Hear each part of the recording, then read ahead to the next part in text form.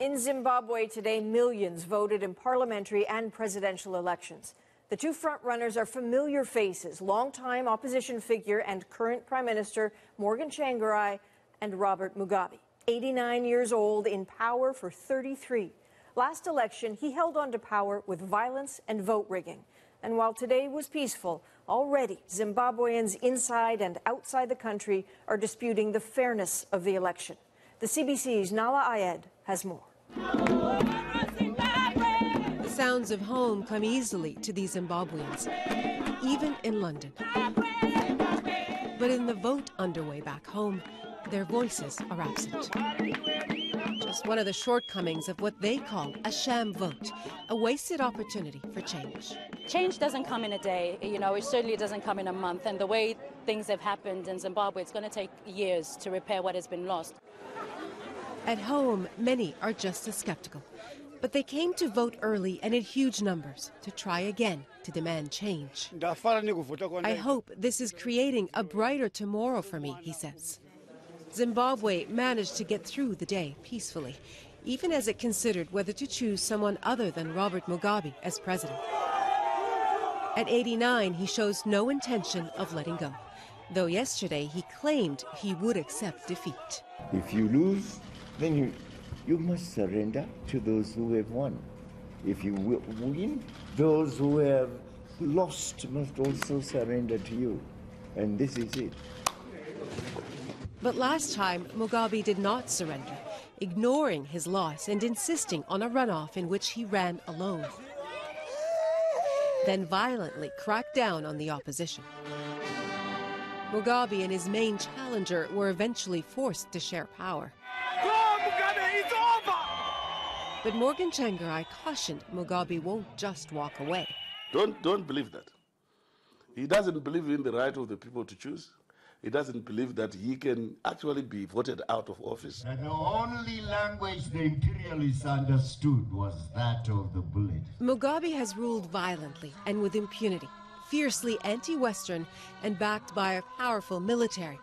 Army generals who have blood on their hands and a hand in the election's outcome, says this newspaper editor. They're terrified what will happen to them after Mugabe is gone, and they want to keep him there for their safety. And so a lot will depend on which way they jump. The opposition already accuses Mugabe of rigging the voters' list, of leaving out most eligible young voters altogether. This longtime observer is still mostly optimistic. It's going to be free-ish, it's going to be fair-ish, but it's got to be credible. So I think it's going to be partial, imperfect, messy, but I think it'll be a good enough result. A hard sell at Zimbabwe House in London, where the only ballot box is a stuffed one. Sally Mutseyami's family fled to the UK when she was a child. All I've known is Mugabe's been in power, to be honest. And I just believe that when it's your time to go, you should go. They sing for the millions forced to leave their homes against their will. Many of them say they will return at any hint of real change. Nala Ayed, CBC News, London. Decades ago, Robert Mugabe was one of the most celebrated leaders in Africa, a national hero whose rise brought Zimbabwe out of its colonial past. And he's clung to that image and to power ever since. The predominant feeling among the Europeans of Central Africa is that time is running out. In the 1960s, CBC's Morley Safer told the story of a Zimbabwe known then as Rhodesia. Under white minority rule, facing a growing independence movement, Robert Mugabe was at the forefront. We are at the moment struggling to earn for our people one man, one vote.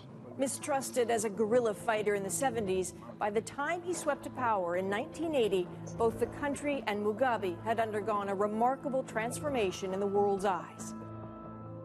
Yesterday you hated me. Today you cannot avoid the love. Under his leadership, initially, Zimbabwe flourished. Literacy rates and food production grew. Fears of racial antagonism seemed overblown. The white man, to a very large extent, believed that Mr. Mugabe was the most evil thing that could happen to this country. And I think it has been an extremely pleasant surprise to all of us to find that he's nothing like that at all. Mugabe didn't sound like an autocrat.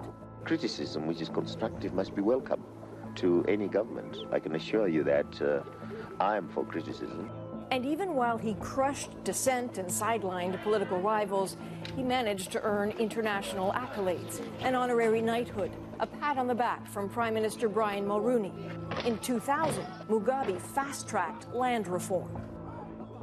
Land reform became a matter of violent, often deadly seizures of farms owned by whites. I was arrested and thrown in jail and managed to get out and was given 36 hours to vacate the farm. Production fell, the economy collapsed, inflation soared into the triple digits. Mugabe's rule was wearing thin. Opposition figure Morgan Tsvangirai was gaining traction in elections. We've moved from a breadbasket to basket case. Mugabe hated the thought of losing power, hated it so much he turned to intimidation, violence, murders, vote rigging. Mugabe the savior became Mugabe the villain. He's hung on for 3 decades, has groomed no one to take over. His countrymen know what he's capable of doing to stay in control, which makes this election an exercise in hope and fear.